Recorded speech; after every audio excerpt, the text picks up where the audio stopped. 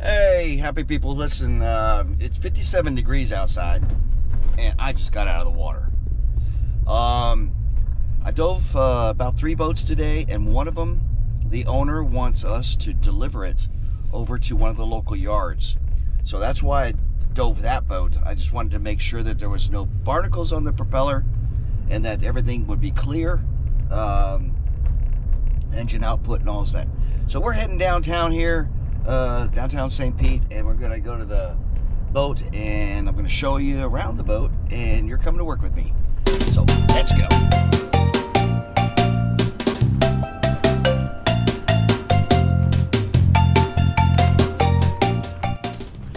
And here we are, coming up on the Woodland.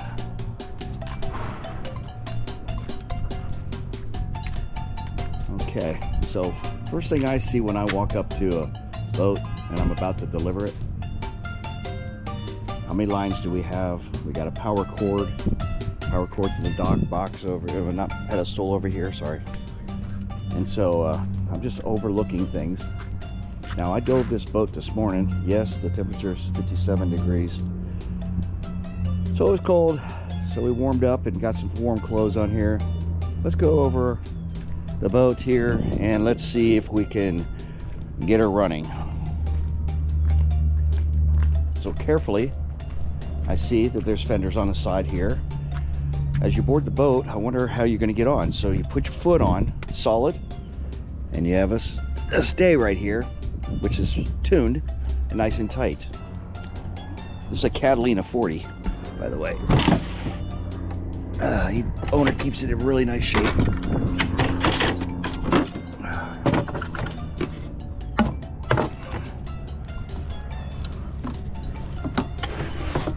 There we go.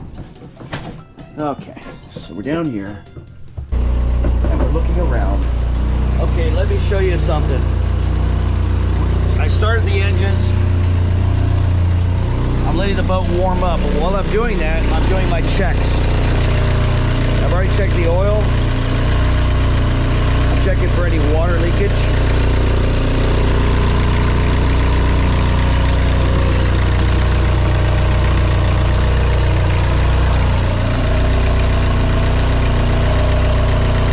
Checking for outflow of water from the engine. Okay, I put the shifter in forward. You hear that rattle back there? That's just probably loose wood. Things are loose, you know. But I'm in forward. You can see the water circulating right there. I'm going to sit in this position. I slowly let the boat tighten up its mooring lines. That's that white one right there, and the black one. Now what I'm going to do is I'm going to exercise the rudder all the way.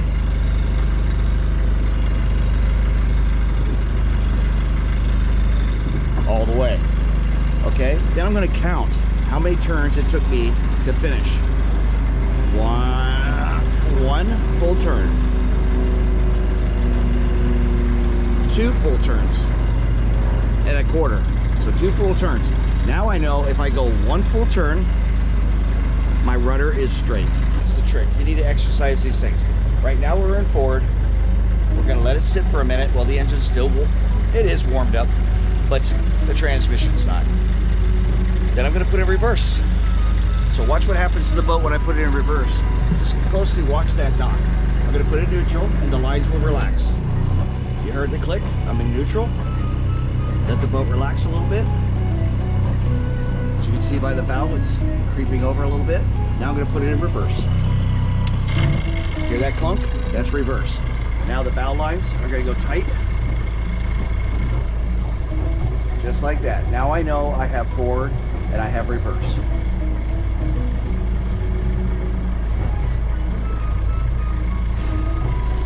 See there?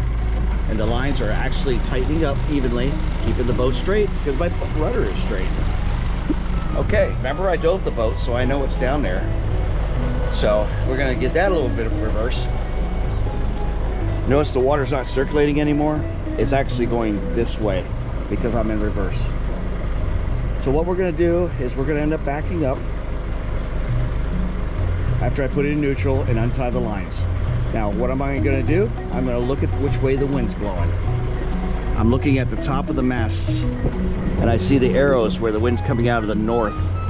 Okay, so they're coming to my stern. So what do I wanna do? I could take off the bow lines because I'm not going anywhere because the stern lines are there. So let's go ahead and do that. We'll take off the bow lines first now that we know which way the wind's blowing. And then as we slowly creep the boat back by hand, we'll take off the spring lines. And we'll nest those up against the pole over there where they go. And then we'll take off the stern lines and then we'll be ready to go. All right. Okay, as you can see, I put it back in neutral.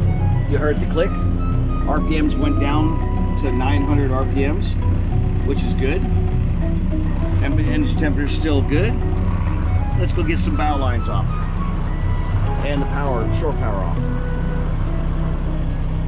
Okay, when you unplug shore power, you look, is there anything abnormal? No. See this blue light? That means there's power to it. You flip the breaker off, no power to it. You disconnect it and you put it on the boat.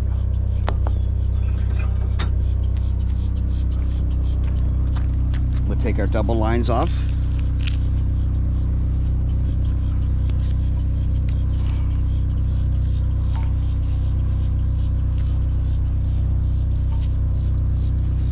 And there you go.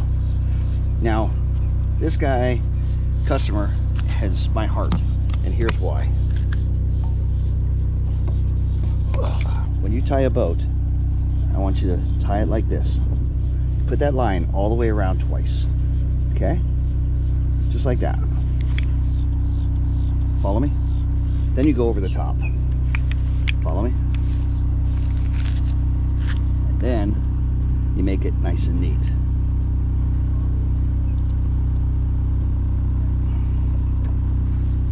Just like that. Okay? Perfect, huh? Okay, now when the boat or a storm comes, it tightens that up, but you can still get the rope undone. This is the wrong way. Ready for it? How many people have you seen do this? Follow my instructions. Okay, we cleared the dock. We went through our checks. We undid the lines based on the wind. If the wind is coming from the back of your boat to the forward of your boat, you're allowed to take the bow lines off and the shore power. If it was just the opposite, I would have left those on. But today, we got the wind coming from our stern, and so we left the stern lines on. You saw the spring line being released. Don't forget to mark those because it's so much easier when you get back to the dock to know exactly where it needs to be. Anyway, we backed out slowly with the rudder straight until we got enough speed. Then we turned around and we steered that way. Okay? So you take your helm and you would turn it in the direction of the way you want to go, backwards. All right, so we did that. Then we put it in neutral to see if the engine would stall, right? We're still coasting backwards until we clear all hazard, which is the dock, telephone poles, whatever it might be. Once we clear those poles, it's time to move the steering wheel fully in the opposite direction. This is how you turn a sailboat. You don't go forward and turn a sailboat. It's called prop walk. You turn that helm all the way to the opposite direction, you put it in forward, and the bow will naturally just spin around for you, okay? So keep that in mind. That's a little trick, but we're on our way.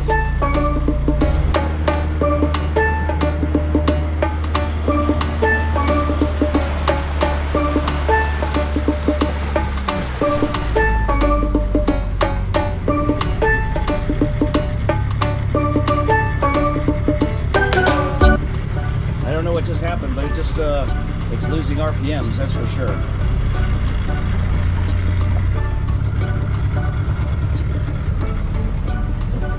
It's like low pressure.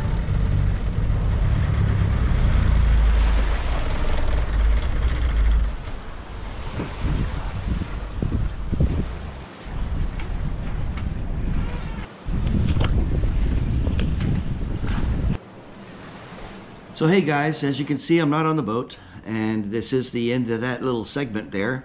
but I didn't want to drop you. I wanted to let you know what actually happened. The symptoms of fuel starvation occurred, and it actually stalled. And I grabbed the roller furling and opened up the roller furling and sailed it out into the bay until I could get my bearings. I notified the owner of the marina and let him know what happened. And he says, oh, we'll send a boat out to you, which is not a big deal, okay? It is a sailboat that I was on, so therefore I'm going to sail it now, all right? But being alone on the boat, and this isn't a long delivery where you're out in the middle of the Gulf of Mexico, I went ahead and sailed closer to the marina, which is into the basin of the Coast Guard base. And at that time, I was able to roll the roller furling in, we side to, and we towed the boat to the marina safely. After the boat was in the yard and the bottom paint was done, I asked Carl what was the problem, and he says that the fuel pump was intermittent, which goes along with what I was thinking, starvation of fuel.